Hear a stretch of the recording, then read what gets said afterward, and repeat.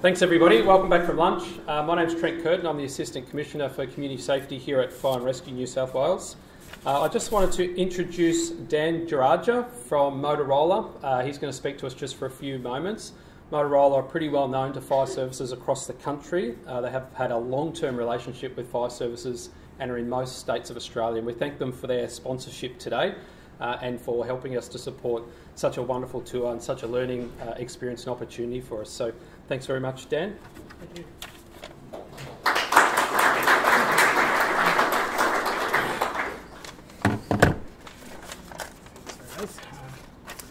Afternoon all, thank you. And I must say, look, I'm filling in for one of my colleagues, Mike Stein, who's unable to make it today. He's in isolation. So most of you probably will know Mike, and Michael Darchi has worked across the sort of the fire and safety and New South Wales SES police accounts. So yeah, do an apology from them. But myself, I guess I'm Dan Jayaraja. I'm the service delivery manager that looks after these sort of New South Wales and ACT. So again, probably know some of you, worked with some of you. So having said that, look, let me just quickly say thank you for everyone to being here. And as I said, my name is Dan, and look, thank you for being here. Motorola, as you know, sponsors the Motorola Foundation, I should rather say, sponsors this event. So let me just give you a bit of background and a bit of an introductory speech. So, as you know, Motorola Solutions, the work that we do here makes a big difference in the public safety industry, especially in the critical moments that shapes our lives and businesses across the world, and especially in security. But as you know, Motorola's contributions actually just not stopped there. Motorola as a company over the past 10 years has donated over 100 million US dollars, especially or firstly to the first responders and their families, and also heavily invest in STEM and equal opportunities for underrepresented groups in the engineering and science and educational fields. In general, Motorola prides itself in the work that we do in the public safety industry. The solution, which ensures that our public first responders are, kept safe, and the communities that they work in are kept safe at all times. Given that the events of the last 3 years, I mean, that goes to sort of highlight to us how complex the environment has been, especially given that we've been through natural disasters, the global pandemic, and not to say even the ever-evolving cybersecurity threats that we're facing in the industry.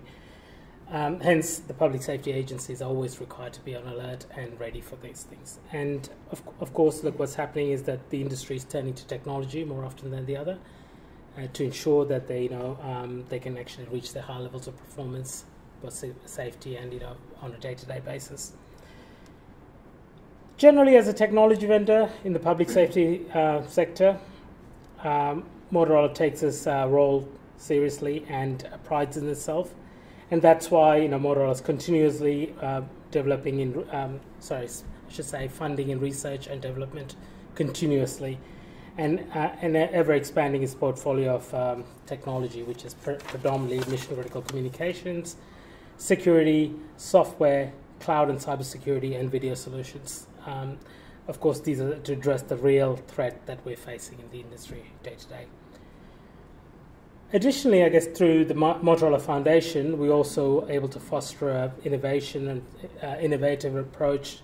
And we connect generally with our organizations, or connect our employees to organizations whom share a common purpose in making more sustainable cities, and we are committed to making a real change in that environment. By supporting these organizations through, we can actually, Motorola strongly feels that we can actually make the best of the, help people be the best in the moments that matter. So another important way we can grow this is through the industry knowledge sharing sessions such as today, right, where we can bring in ideas from around the world and have a joint session in sharing this knowledge. And it's through that, of course, that we're here today in AFAC Knowledge Series today in Sydney. So thank you again. And finally, look, on behalf of Motorola, once again, thank you for this collegiate and collaborative approach of network of individuals and companies that have come to today. Thank you. And look, we, Motorola's commitment is always there. And once again, look, thank you and have a great afternoon, guys. Thank you.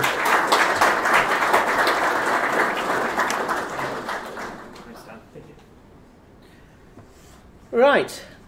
Policy, risk assessment and incident management in the UK. Right. My only comment about the utter chaos and shambles in UK politics is as follows. I saw a cartoon and it's a picture of 10 Downing Street and above it it's got Airbnb, ideal for short lets. When I first arrived in Melbourne, I saw demonstrations with "We Hate Dan." Yeah, you ain't got no problems compared to the UK. Anyway, UK policy. There you go. That's it. The extended version. That's the extended version. Now, if we look below the level of government, cabinet, things are happening. So the Department of Business, Energy and Industrial Strategy, we call BEIS, has created committees, as was stated in the introduction to myself, Energy Storage Health and Safety Governance Group, the Fire Safety Working Group which works with the NFCC. I've just finished a report funded by BEIS on the use of second-hand electric vehicle batteries in domestic battery energy storage systems, which is one of the reasons I get so annoyed, because of everything I learned there. The Office of Zero Emission Vehicles produced a consultation on essentially parking in enclosed spaces and obviously charging. Sadly, it was written several years before and was really out of date, so I've commented extensively upon it, and so has the NFCC and other stakeholders, and we're waiting to see what the final report looks like, because we don't get to see the final version until it's published. That's the way the UK works. I have to say a shout out for Dame Maria Miller. She's produced a draft bill that will require developers to consult fire services at the design stage of grid-scale battery energy storage systems. I remain concerned that the marine side of things are complacent. I'm not slagging off the Maritime and Coast Guard Agency, it's done a consultation, but I do think there is a degree of complacency that they may not appreciate fully the risks and hazards associated with EVs, particularly on densely crowded vehicle decks. Two people dragging a heavy fire blanket over the intervening vehicles and pulling it over an EV that's in thermal runaway perhaps is not the approach. Even if you do stick a sprinkler underneath the blanket. The British Standards Institute has now got 3 working groups on various aspects of lithium-ion batteries, which is very encouraging. I was placed on 2 of them whilst I was in the flight here, so it's nice to find out. Now, this is pure National Fire Chiefs, okay? So this is not me, this is not my expertise, but in essence, the National Fire Chiefs rely on a kind of high, top-level approach. They don't want to complicate issues by dipping down into fire, toxic gas, explosion.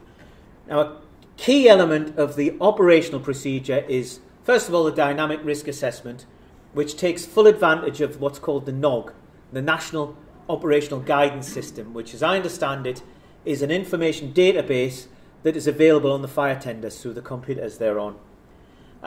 Now, the problem there is, although that NOG system is brilliant, it's this flow of information to it. So, for example, there's no way for a fire service to know if there's a lithium-ion battery energy storage system in a building. Now, my advice to first responders amongst you is, if you see a wind turbine, if you see a solar array, assume until you're told otherwise that there is a lithium-ion battery somewhere, okay? Stepping aside a bit. So they do this dynamic risk assessment. That informs the initial kind of response procedure, which I think for lithium-ion batteries will, unless there is a threat to life or health, will be defensive. And that's what I would always recommend. And then they do more in-depth risk assessments, etc. So like I said, this is not my expertise. But shout out to Australia again. We're pinching your AFAC guidance with permission, I hasten to add. So very well done. It's amazing that you have far less electric vehicles than we do, but you seem to be far further down the line of knowing, at least knowing what you don't know, and therefore being able to work out what you need to know. Right, yet another soapbox of mine, right? Second-hand electric vehicle batteries. When a battery in an electric vehicle reaches what's called 80% state of health, I'll tell you about that in a second, it's deemed no longer good for an electric vehicle. For example, it doesn't have the acceleration anymore. That figure of 80% is actually based on nickel metal hydride batteries, not on lithium-ion batteries, but it is firmly established in the industry. Okay?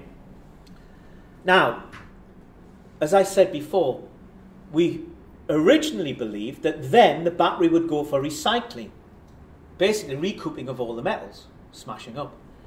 But of course there's this massive second life industry that started up. Now, state of health is simply what's the maximum charge your battery will store now compared to the maximum at beginning of life. Now, the reason for this is that, and in fact, I'll take a step back here. Lithium-ion batteries shouldn't exist. They are thermodynamically unstable. So when you very first charge a lithium-ion battery, you get all those reactions I've talked about. The solvent reacts with the lithiated graphite, generating hydrogen and methane and HF and all sorts of things. Now, if that continued, because it also generates heat, you'd be in thermal runaway and it would blow up. The reason that it doesn't blow up is that a thin protective layer forms around the graphite particles at the same time that all these reactions are taking place, and it stops them, because it stops the solvent touching the graphite anymore. And that layer is called the solid electrolyte interface. And it's called that because we can't really say crap, right? We don't know for sure what it is. We know it's fragments of organic solvent. It's got lithium in it, right? Lithium ions. And that layer is dynamic throughout the lifetime of the cell. It grows, it thins, it grows, but overall it grows thicker over the period of the lifetime of the cell. And that means it incorporates lithium ions. Okay? And this is the reason that when they make lithium-ion cells in the factories, they charge them and they leave them for weeks to make sure that that solid electrolyte interface forms properly. Okay? And all the problems I've told you about with thermal runaway are down to that layer being damaged or removed. Okay? Now, if the lithium ions are removed as lithium ions, that's okay. That's believed to be benign largely. If, however, they're removed as lithium metal, if you get metal plating, that's bad news. Lithium metal's the bad boy. Now, the state of health doesn't tell you anything except how much charge is left, because it does not discriminate between bad removal of lithium as lithium metal and benign removal of lithium as lithium ions. Now, the drivers behind the second life industry are huge, and they are entirely laudable. If you look at a lithium-ion battery, there is a far higher concentration of lithium, cobalt, nickel and manganese in that battery than there is in the ores in the ground, right? And the amount of environmental damage, the amount of water you have to use, the amount of electricity to get those ores and turn them into the metals is just huge. You could see the kind of environmental damage. And leaving aside the cost of the ores, right? In my view, unless and until we have an effective recycling industry, we cannot have a sustainable electrification using lithium-ion batteries. And make no doubt about it, your recycling industries, your scrap yards, your materials recovery facilities are essential to the success of our decarbonisation drive. As is the proper funding of all the necessary safety research, not least of which is your training and your PPE. Now, I'm going to introduce the terms reuse, remanufacture and repurposing. More about them in a second, but you could see reducing global warming potential, and it could actually make it cheaper to charge your electric vehicles until the government slaps a tax on it when we run out of petrol. Yeah. So, reuse, remanufacture and repurposing. Now, forget the top line. If a car, for some reason, becomes a write-off, but the battery is completely safe, and I do not believe this, right? If an electric vehicle is involved in a road traffic collision, scrap the battery, because you cannot trust it. However, there is a major industry in taking electric vehicle batteries from crashed electric vehicles and upgrading classic cars to electric using these.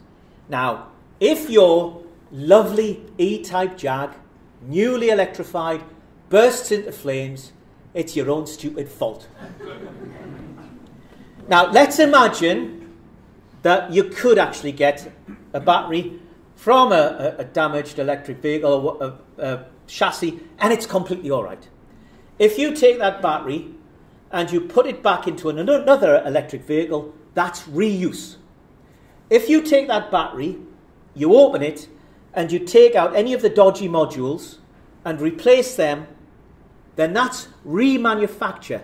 But you have to replace your modules with modules that are exactly the same state of health, the same manufacture, etc. as the other modules in that pack, the existing ones. Because cell balancing is critical. One of the biggest, most important functions, leaving aside the safety side, of the battery management system is to balance the cell voltages, the levels of charge of the individual cells. If you get it wrong, and one cell is slightly higher charge, but you're averaging out the state of charge, you can overcharge it.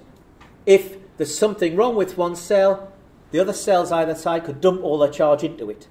In battery management system, cell balancing is critical.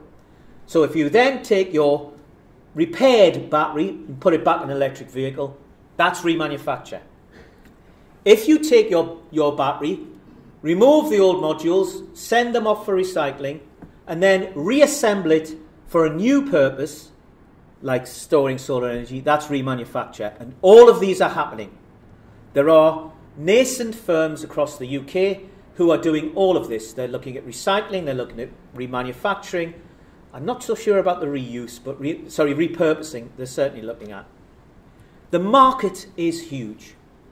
The Authorised Treatment Facilities magazine in the UK, excellent magazine. The editor brokered a meeting between myself and representatives of the trade organisations for the recycling facilities in Canada, the UK and the United States.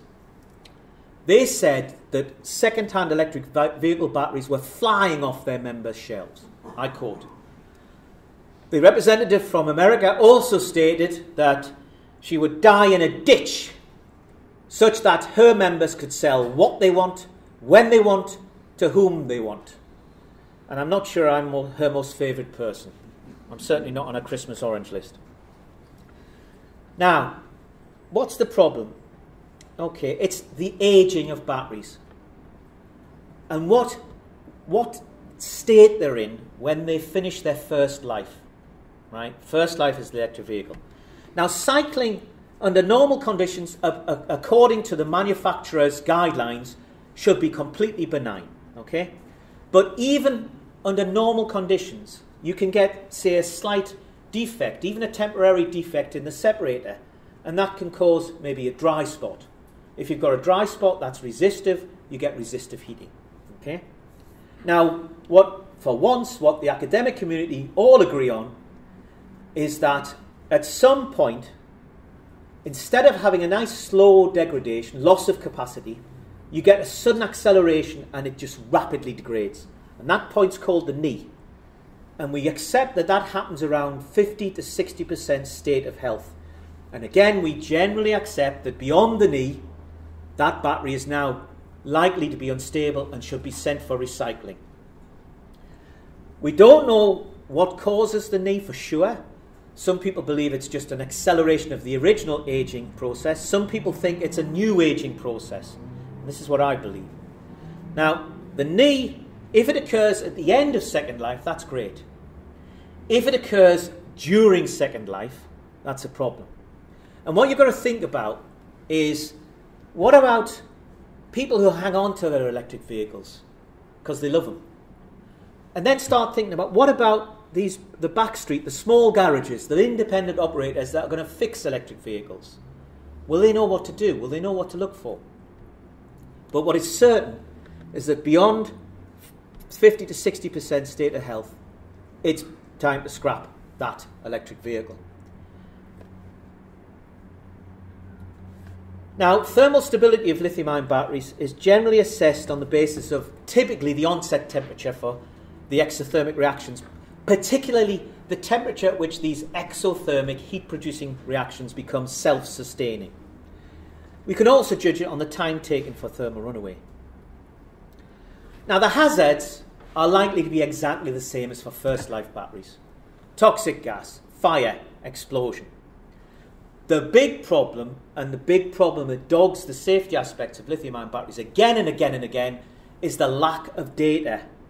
And also, to a certain extent, the fact that what is happening in silos across the world. People are getting little bits of money, little bits of funding, like us, and they're doing it individually when we should be collaborating. And SARET is a shining example of really good practice and collaboration, excellent practice and collaboration. The problem also is the cost of lithium-ion batteries. They're very expensive. So most studies are done on 18650 cells, which are the most accessible. You can buy them online. But also, they're not too expensive. But you cannot extrapolate from cell to module, from module to pack, and from pack to electric vehicle. You cannot extrapolate.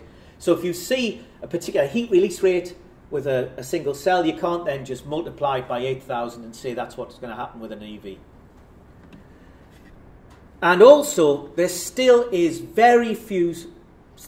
very few studies where instead of sending the battery or the vehicle into thermal runaway and fire, you basically send it into thermal runaway without fire. For example, doing the experiment in an inert gas.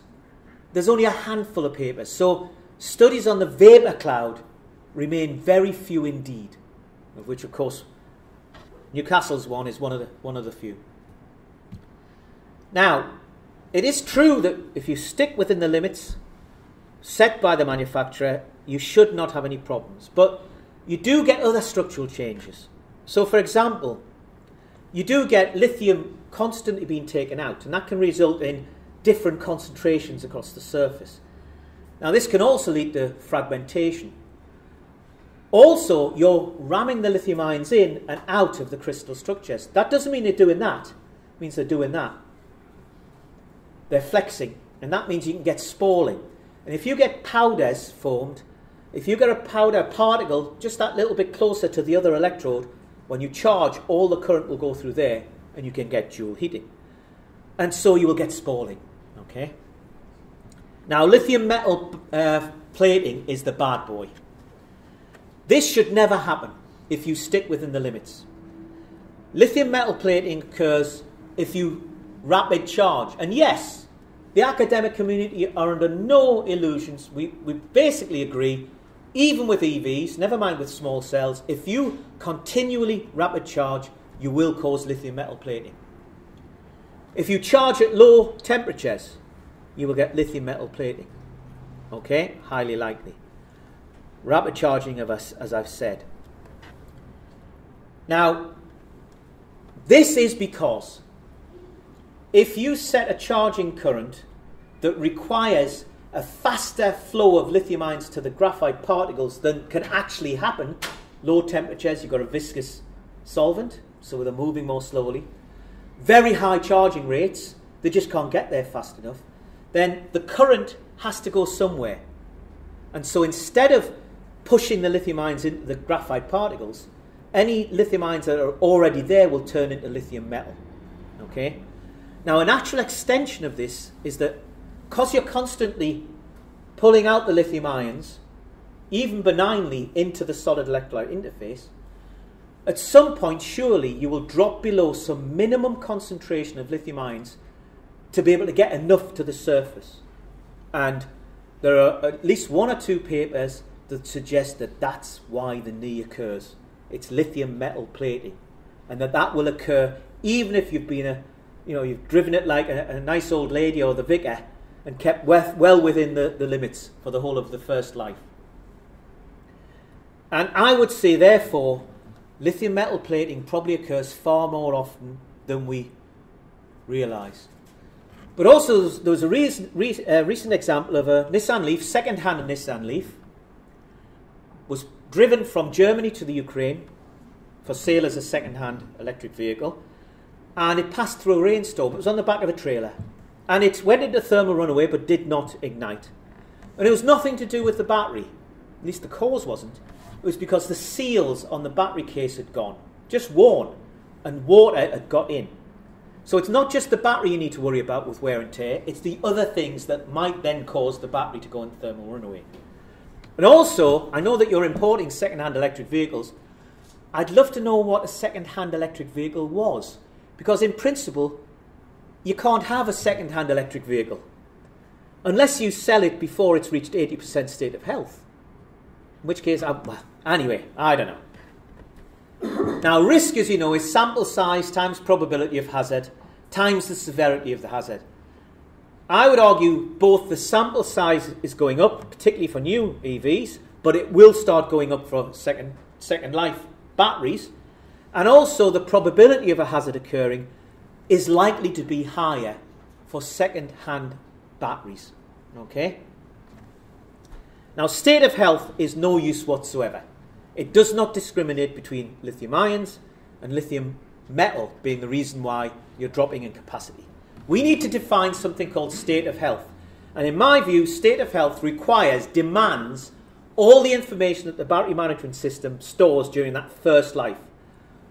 The charging cycles, how many times it's been overcharged, how many times it's been charged at temperatures less than 5 degrees C, how many times at temperatures above 40 degrees C, how many error messages, what kind of error messages. The BMS stores a huge amount of information, far more than you might think. And we need testing. We need the two together to define state of safety. Now, all UK, European and international standards rely upon tag tests. These are variations, but they all involve things like vibration, heating, etc. So if you take your battery, your EV battery, let's say it's got 200 cells.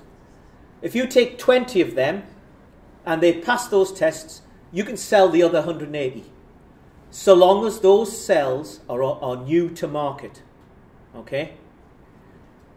It is fine for new cells. I worked with Nissan for 3 years and I saw how absolutely brilliant their quality control standards are, and now how excellent Envision's quality control standards are. Those cells are produced to a fantastic tolerance. But it's not so good for a second-hand electric vehicle battery. Even under normal conditions, that battery gets hammered. Thousands of cycles. Leave alone cycling at extremes of temperature, which you can't help if you live in Northumberland as opposed to Darwin. Actually, that's the two extremes, low and high. They get hammered. And what about the fact that when you take that battery apart, you might accidentally damage it? This is that Nissan Leaf battery I told you about that we took out. The team took this apart and measured the state of health. And you can see the state of health varies from about 57%, so 53% capacity loss, down to 49.4%, 50.6 capacity loss. Where you chose, and each one of those is a module containing 4 cells. So there's 48 modules, so let's say we choose 5.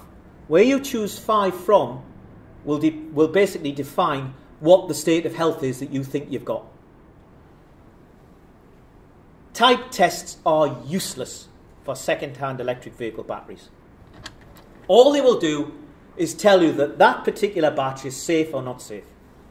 Now, the British Standards Institute have highlighted the fact that there are no standard tests to assess the safety of a second-hand electric vehicle battery.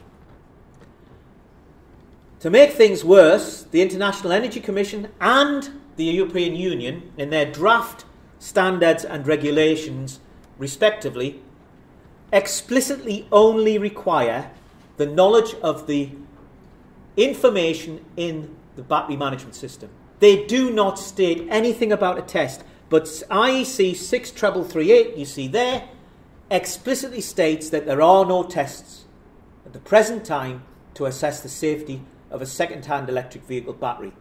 In other words, the IEC and the EU have copped out. They've sidestepped a very tricky issue. And the problem is that the information in the battery management system is intellectual property. It's valuable intellectual property. I'll leave it up to you to figure out whether or not the electric vehicle and the battery manufacturers are prepared to let that information be used by a third party. They rely solely on that data which may not be available. Now let's look at the market in second life electric vehicle batteries. This is a Tesla battery. You can see it's been well protected from the elements. It's on sale for £6,000 despite the fact it's damaged. Now in the parlance of the UK carriage of dangerous goods regulations, that is liable to rapidly disassemble. To you and me that means explode. Okay? But the person or the company selling this actually knows that, because if you look at the bottom there, it says free collection in person. Well, would you in the first place actually charge somebody to come and pick up the kit? You know, if you're going to come and buy your packet of cigarettes, you're going to have to pay to come through the door. He knows what he's doing. Remember, these packs are up to 800 volts. They cannot be switched off. They may go into thermal runaway. And, you know, I'm going to nail my colours to the mast again and say this trade must be stopped now. Now. Now, lithium-ion batteries are classified as dangerous goods, and so they fall under UN 38, and specifically 38.3, which specifies the type tests, of which there are 8, really demanding tests to destruction. If you are going to transport your lithium-ion batteries, which are new to market, they have to pass these type tests, which if they're new to market is fine. UN 38.3 does not apply to second-hand electric vehicle batteries because there was never envisaged that there would be a second life of lithium-ion batteries. Now, UN 38.3 gets transposed into Regulation 5 of the Carriage of Dangerous Goods regulations in the UK.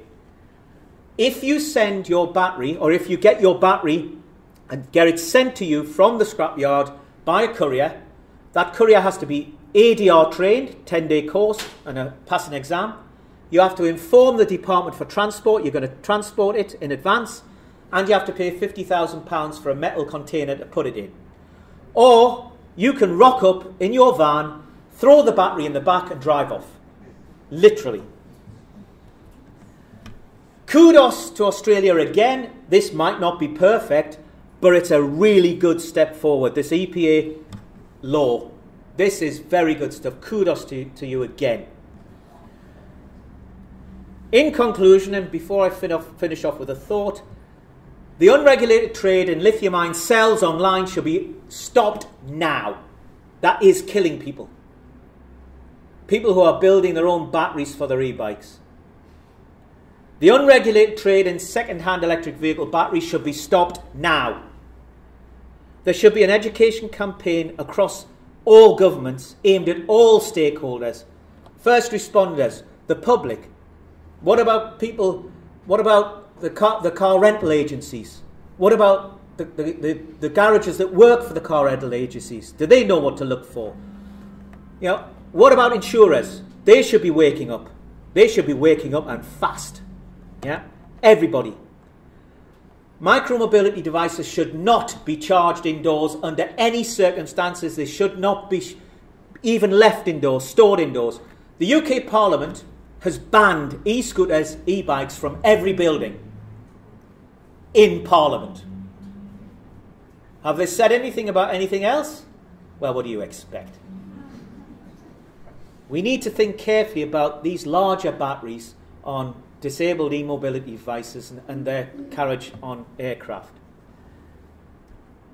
Now, having depressed the heck out of you, one last thought, okay? Something about the deep penetration of lithium-ion batteries, okay? A contact of mine told me a few days ago that they're having an increasing problem in the scrapyards with a particular device. Sex toys. Thank you all. Appearing tomorrow, next day in Wellington. Thank you very much.